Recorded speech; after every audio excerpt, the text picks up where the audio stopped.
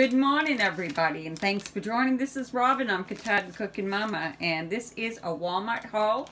And I did this with the coupons.com app that was downloaded to my phone. Okay, this week there's a freebie of eggs.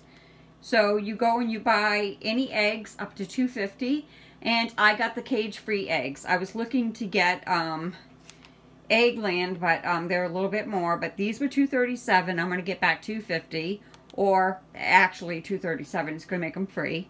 And the avocados is up to $2.50, and these were $1.48 a piece, so that's a total of $2.98. So I'll pay 48 cents for them too. And them are completely, well, the eggs are free, and like I said on the avocados. So basically my subtotal was $5.33. I'm going to get back $2.50 for the avocados, $2.50 for the eggs. That's 33 cents for all that stuff. And that's my Walmart coupons.com haul.